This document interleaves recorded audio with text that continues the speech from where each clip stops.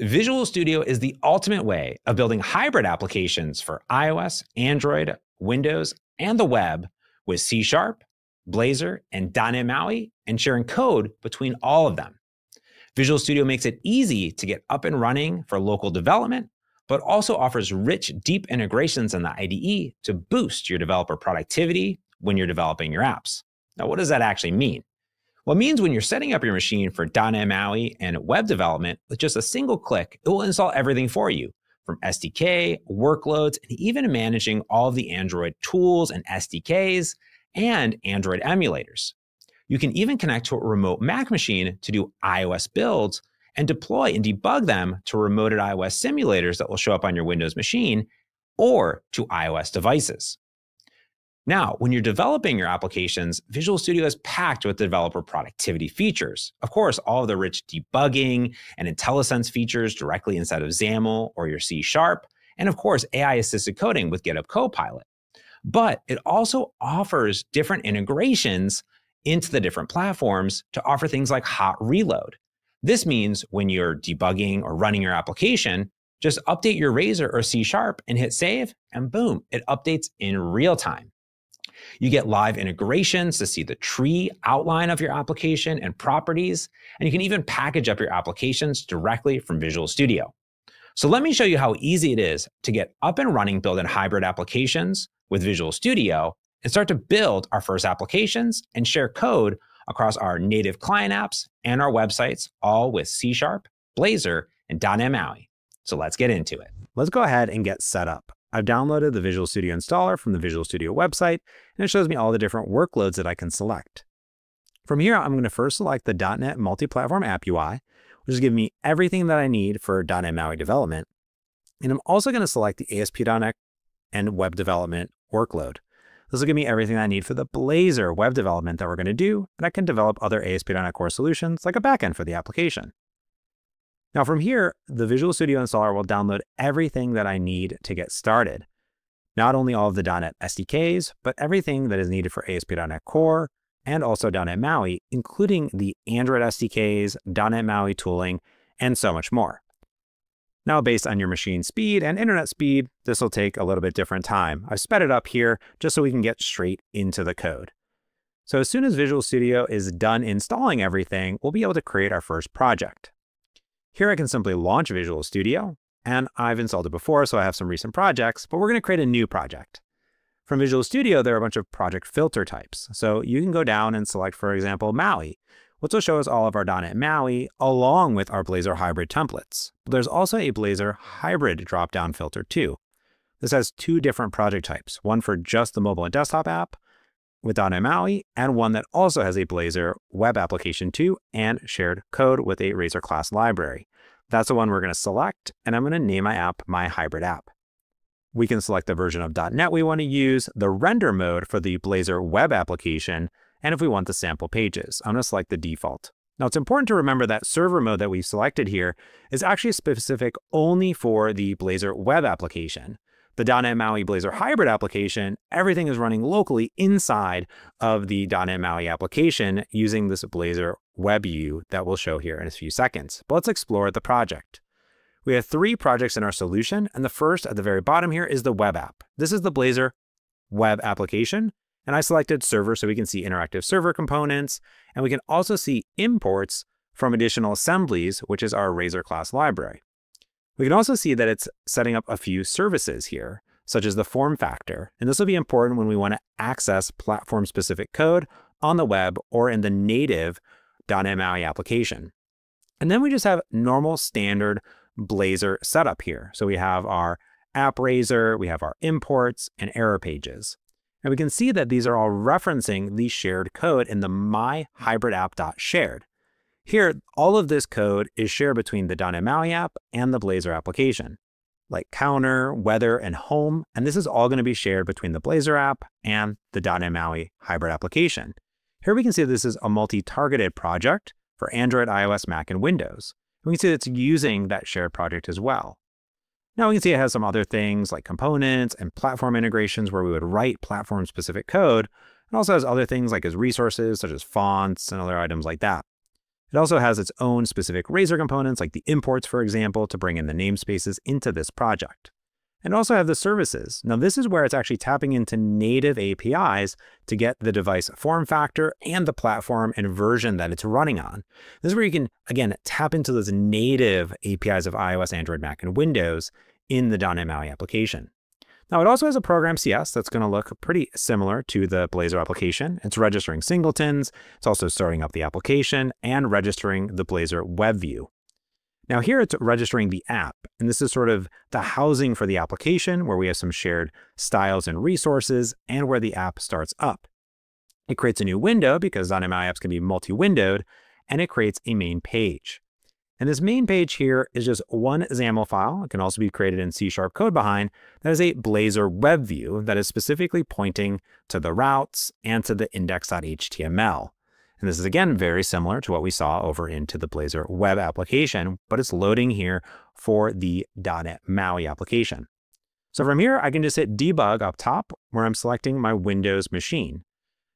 Since I have the .NET MAUI application as a startup, it will compile the native Windows application and then take all of that Razor content and then pull it into that BlazorWebView that's running here. And here it is. Our Windows application, it's saying it's running right here on desktop using WinUI and my specific version of Windows.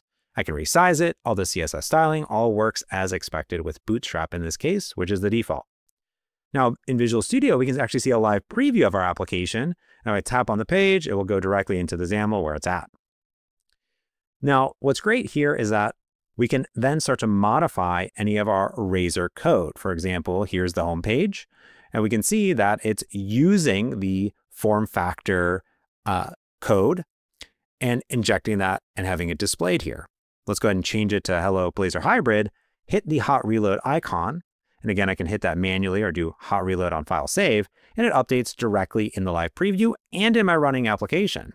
So you can take advantage of all of that capability directly from Visual Studio. Now, all I needed to do to get this running on Windows is make sure that my machine is in developer mode. And if I wasn't, Visual Studio would let me know, and it would go ahead and prompt me to go into the settings to set that up. So here again is our running application, and everything is reflected, and we're in a pretty good spot. But I can also bring up DevTools because, again, we have that set up in our program file, and I can browse what's actually running inside of the BlazorWebView right here. And in this case, this is using WebView 2, and on iOS, Android, and Mac, it uses the native controls to render the web content. And now we can just use our application and start creating it directly from Visual Studio. But let's go ahead and get this on other operating systems, and of course, even deploy it to the web. Let's go ahead and put this on Android now. So from the debug dropdown, I'm going to change the framework to Android. And now we'll see that the Android emulator option is available to me. So if I hit debug on that, we're going to see that there's actually an error, and it's telling me that the Android SDK for this project is required. So I'm going to double click on it, and Visual Studio will prompt me to automatically install the Android SDKs. What's great is that these are on demand. So it will prompt you based on what your project is and what it needs and install it for you. Now I'm going to go ahead and debug on that Android emulator again, and Visual Studio is going to see if I have any Android emulators on my machine, and I don't, so it's going to prompt me to create one. It gives me a default, so I'm going to go ahead and use that, and it'll automatically download everything that I need and get it set up.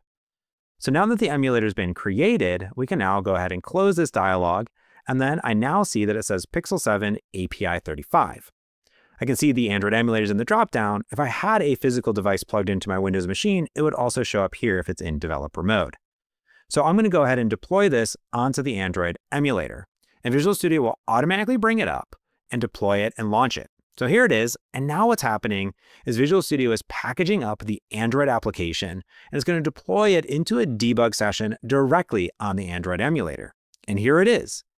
Our application is now running directly inside of the Android emulator, and I get my full application running with all of the drop-down navigation because it's on a mobile device. I can see that inside of Visual Studio, I have the same exact live preview available. So as I use my application, it's updating in real time for me as well, which is super awesome to see. Now from here, I can do all the same things that I did on Windows. So I could click on the BlazorWebView, get brought directly to the code, or I could start to use hot reload to make modifications to my running application. But let's go ahead and explore how this got set up and started on the different platforms. In the .NET MAUI app, we have the platform folders like Android and iOS, for example. And what we can see inside of them is specific code using native APIs. So iOS, for example, UI kit. If I go into the main activity, we can see the main activity of the application with Android-specific namespaces. Now let's go ahead and get this running on iOS. I'm going to change the framework to iOS, and now I can go ahead and connect remotely to my Mac using SSH.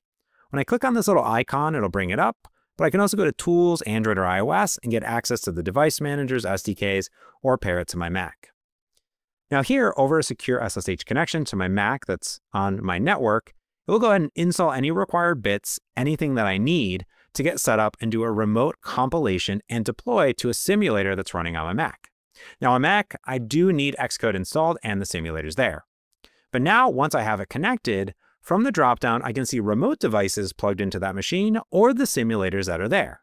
So I'm going to go ahead and select one and just hit Debug. Now this will go ahead and do a remote build and compilation, like I said, and we'll go ahead and start up the simulator on the machine. Now the cool part here is that Visual Studio has a remoted iOS simulator. So after it finishes up the build, it will then go ahead and start a full debug session on this remote iOS simulator. Now here it's starting up, and that may take a few seconds based on if you've started it before, but since I'm on my server's machine, I can just use my touchscreen as well, and the Visual Studio Remote iOS simulator will take those touch commands and send them over to the simulator just as if I was on a real device. So this is really nice developer experience, getting everything right there. So now Visual Studio is installing that app. I can see it in the live preview, but also on the remoted iOS simulator, and I can start using the application just exactly the same as I was before. And just like I could before, I could go in, change that Razor code, hit the hot reload, and just like that, it is updated. And we can also see it's using the platform-specific features to say that it's on iOS, specifically 18.4. The iOS Remoted Simulator has a bunch of cool features in it that you can take snapshots, rotation, and a lot more, and we'll put links to the documentation. Now let's go ahead and run this in the web. So here, back in the Blazor web application, I can just set that as my startup project. And all I need to do is hit Debug. This will build up the Blazor web application, and we'll go ahead and deploy it, and I'll see it directly in my browser. And our server is getting set up and deployed, and we'll see our browser here, and we'll see that same code. So it does say iOS here because it's the same shared components. Now in this case, what's great is I can click around, and I get the same exact features and functionality, sharing 100% of code between the web app and the .NET MAUI application. And that's how you build and deploy your first hybrid app with Visual Studio. Our local development machine is all set up, and we just started to build our very first hybrid applications for iOS, Android, Windows, and the web with C#, Blazor, and .NET MAUI, all with Visual Studio. Hope that you found this Getting Started video helpful on your learning journey to build hybrid applications directly from Visual Studio. Be sure to browse the documentation to continue that learning journey, and I can't wait to see what you build.